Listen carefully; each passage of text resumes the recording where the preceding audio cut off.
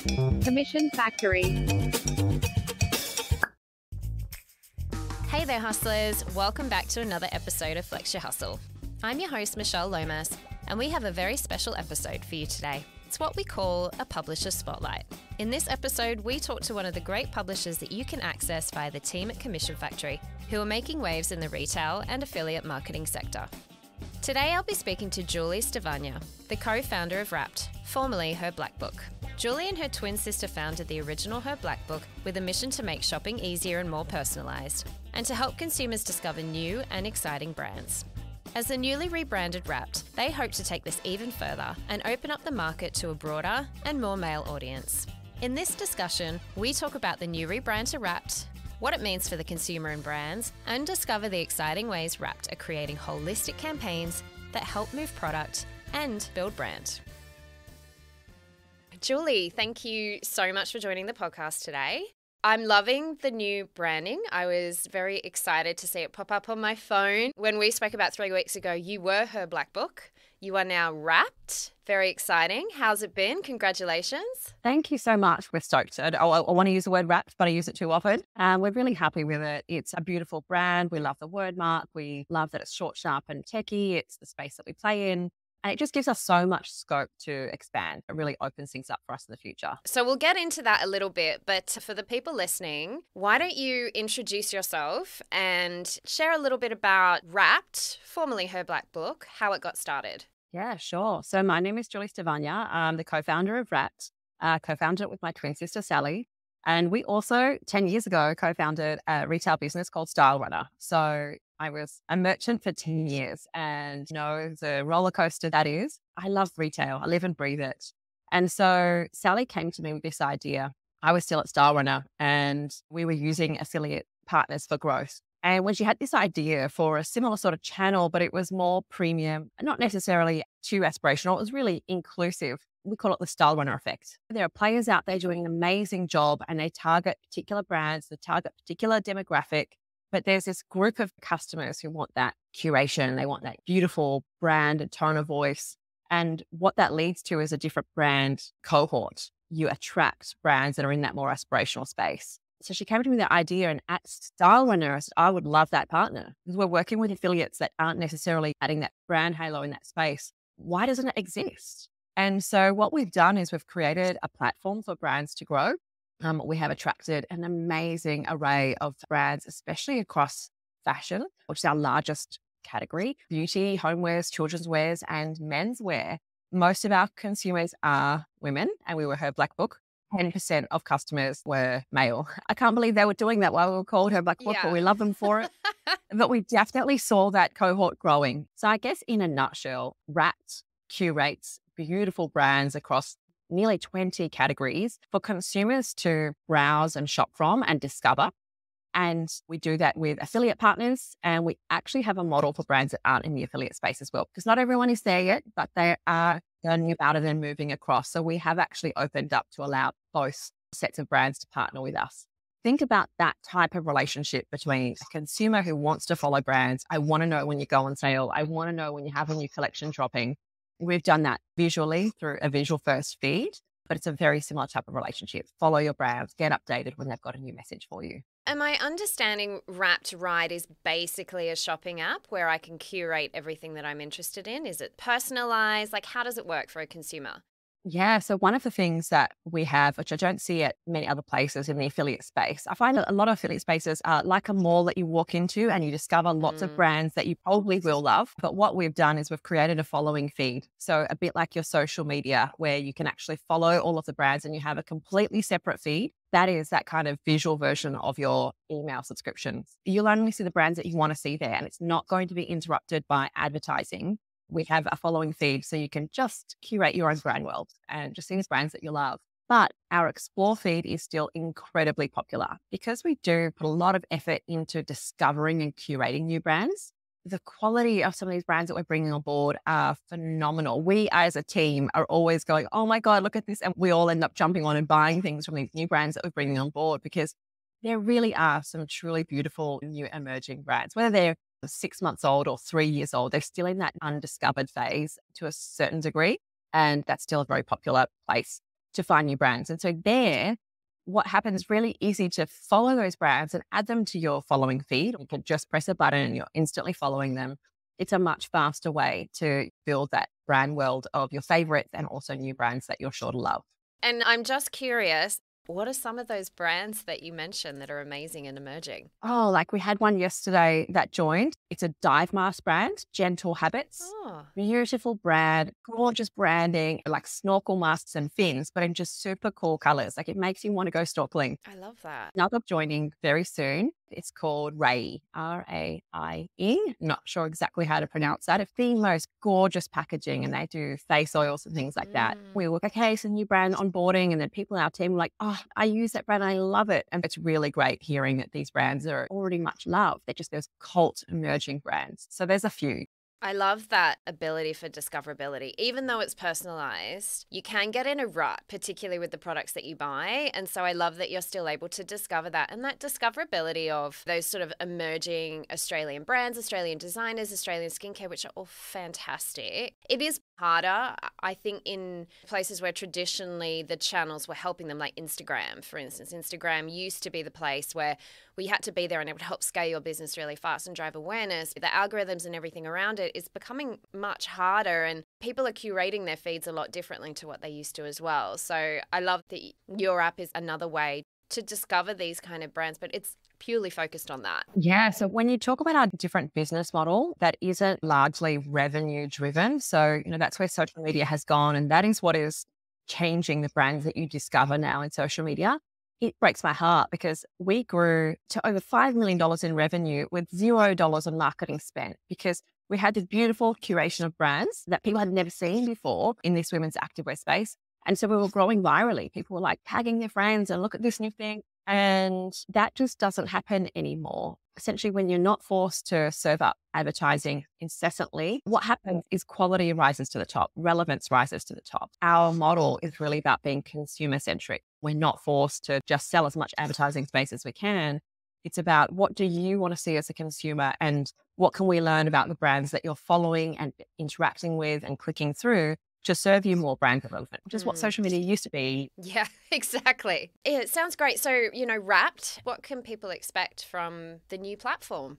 Oh, we've got so many big features. Like it took a long time to get this rebrand done. And I think it's really important to get the branding right. Like we said, part of what we're doing is not reinventing the model. There are great affiliate platforms out there, but we're communicating to this demographic and building trust in a brand that cares about the brand curation, et cetera. So we had to get that right. And it took us a long time, but in the background, we've steadily been building some really big new features. So I can't share them yet, but we've got some big features going live in September, which we just want to keep adding value to the consumer. Our website is now wrapped.ai. A lot of people use quite a lot overseas, but .ai is not that common here in Australia. AI is being used in so many places that consumers aren't even already aware of, the recommendation engines and things that we've already been interacting with.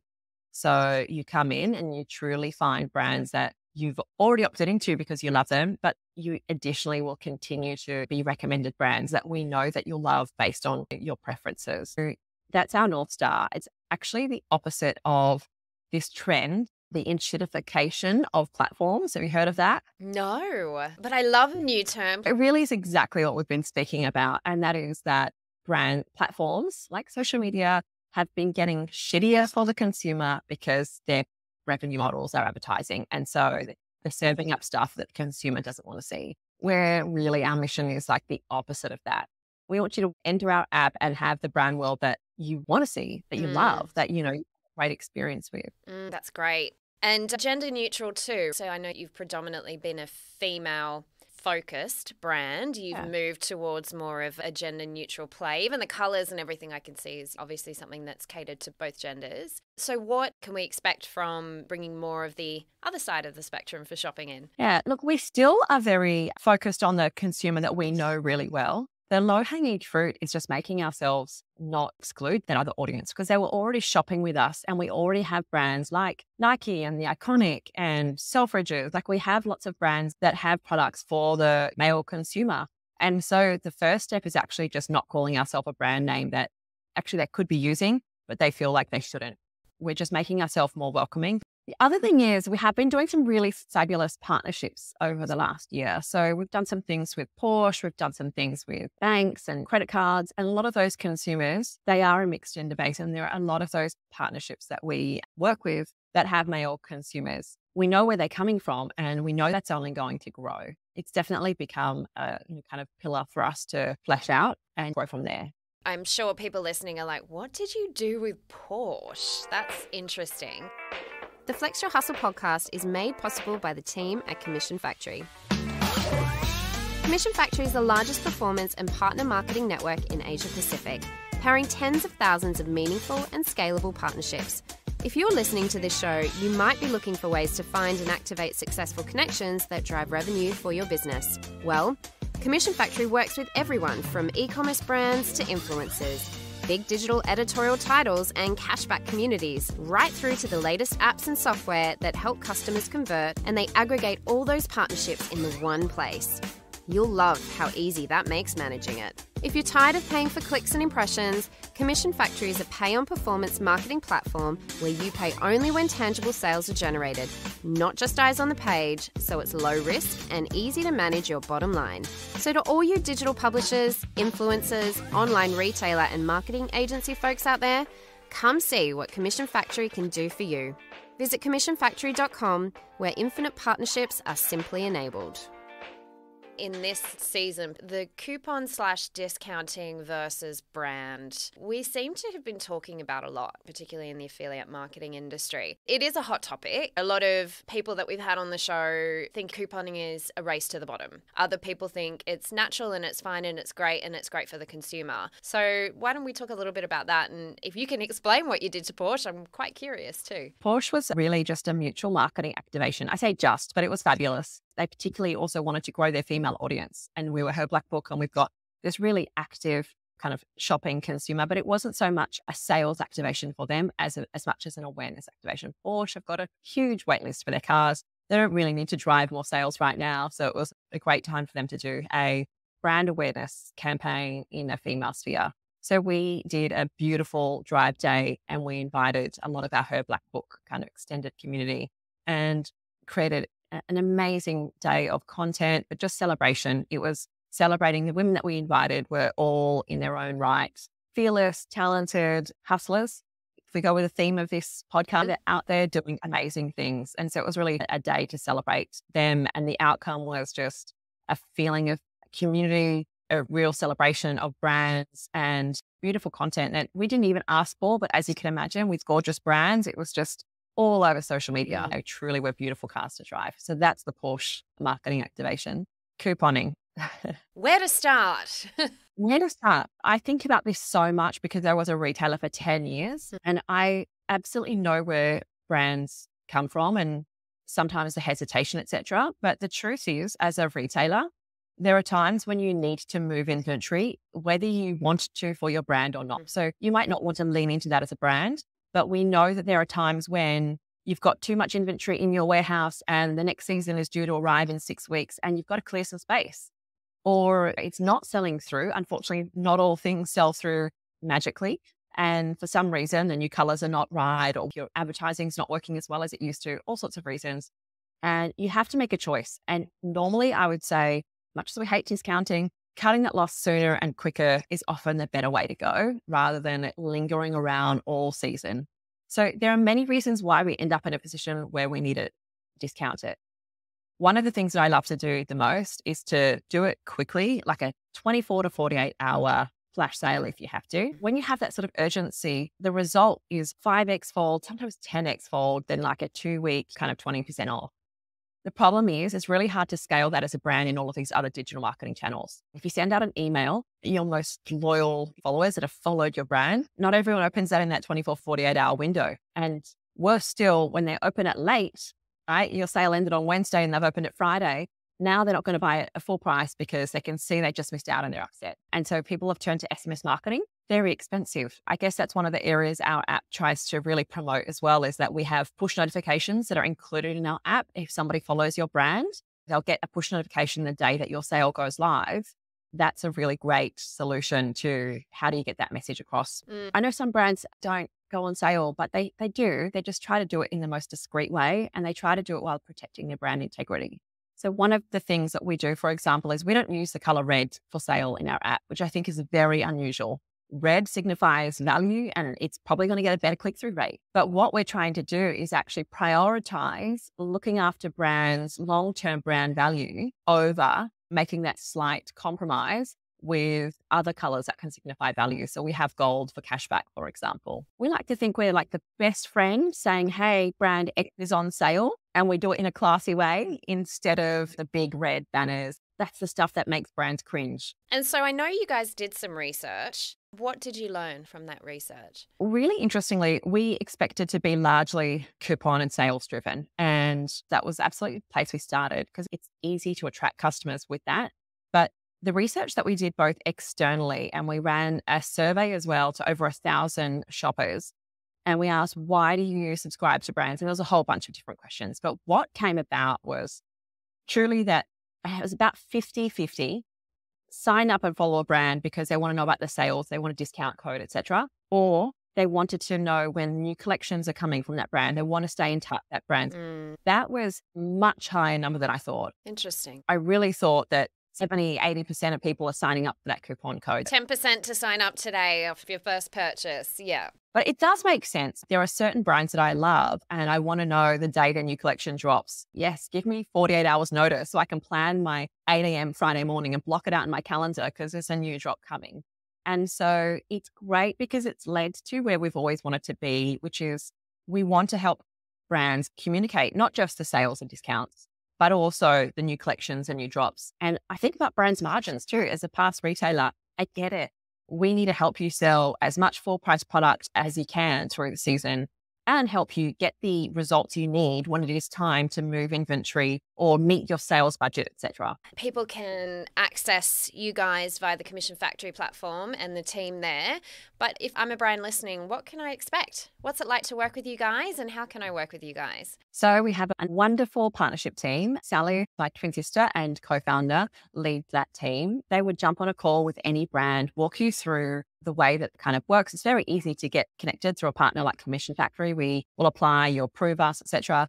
And then we would take you through best practice for how frequently to post. How do we flash out your page and make sure that a new consumer who might discover you for the first time, they can get to understand your best-selling categories or your best-selling products, etc. So we'd take you through a little bit of an onboarding process.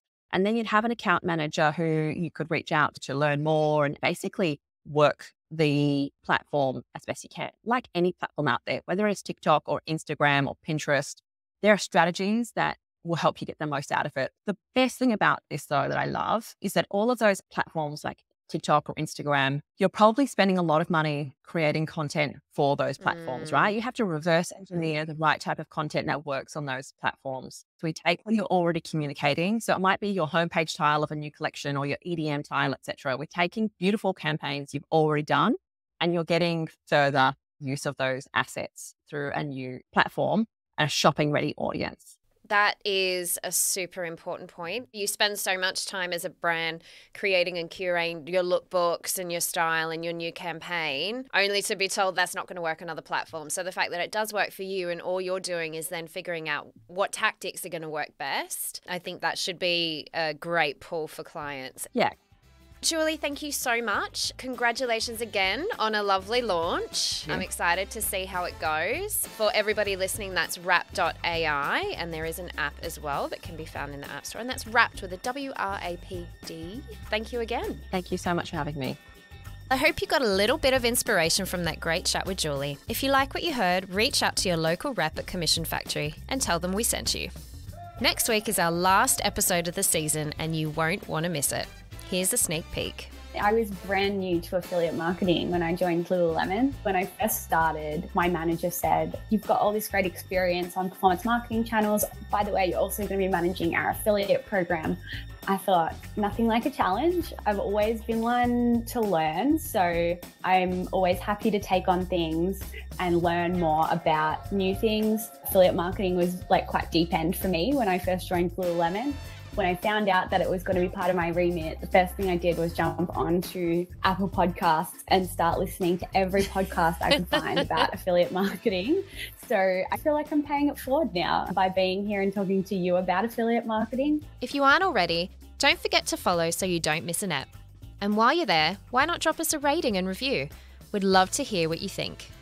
Flex Your Hustle is made possible by the great team at Commission Factory and produced by Ample. I'm Michelle Lomas. Keep hustling and bye for now. Commission Factory.